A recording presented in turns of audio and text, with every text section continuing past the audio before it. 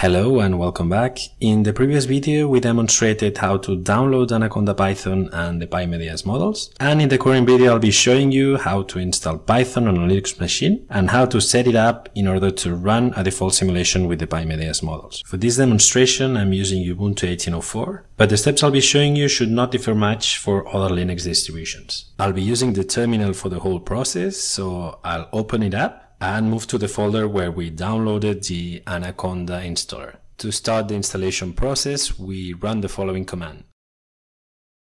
Accepting all the default parameters will make Anaconda the default Python distribution for my user and put the Anaconda folder inside my home directory.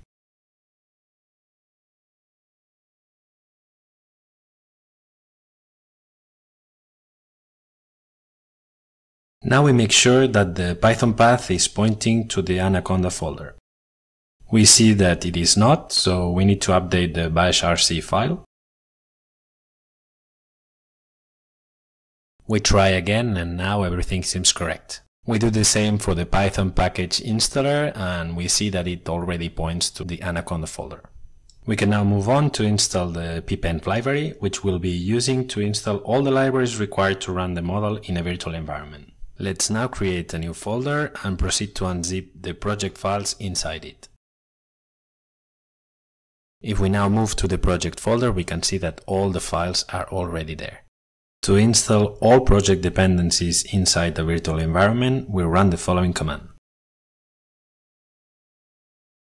To activate the virtual environment that we just created, we run this command.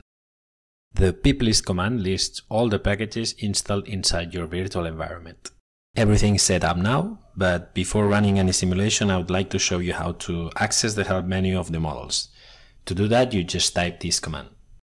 If everything went well, you should be seeing a list of all the options you can use to parameterize your model. To run a simulation with default parameters, type the following command and the simulation will start. That's it for this video, where we demonstrated how to set up your Linux box in order to run the pymedeas models. In the next video, I'll be showing how to run a simulation using user-defined scenario and how to plot the simulation results. Thank you for your attention, and if you have any questions or comments, please leave them in the Medeas website forum. Bye!